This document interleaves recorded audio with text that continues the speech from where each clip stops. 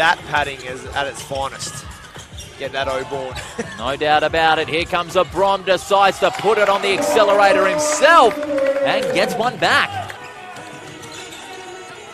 Good setup here. Abrom decides to ankle break and step it back for three. Abrom really on a tear tonight.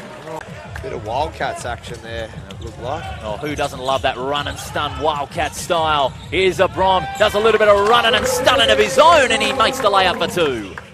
Not going away, this Cockburn team. Absolutely not. Oh. Lovely bounce pass, Abrom. Somebody get the burgers ready. Abrom is on fire. With his team facing the heat. Cockburn just keep on challenging, even though the margin's at double digits. Here comes Abrom, makes it stick. Gets himself into double digits. The best call of the night off you there, Paul. Nah, he did well. Nicely done.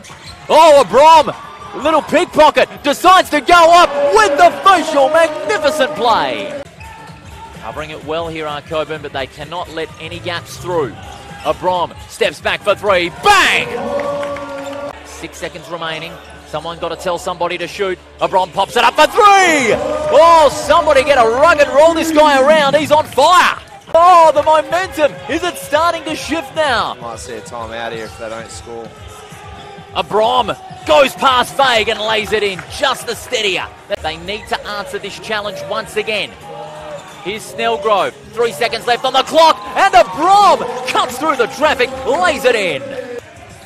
Abrom decides to take it on. Answers back with a lovely layup. Able to slice through there like a butter through knife.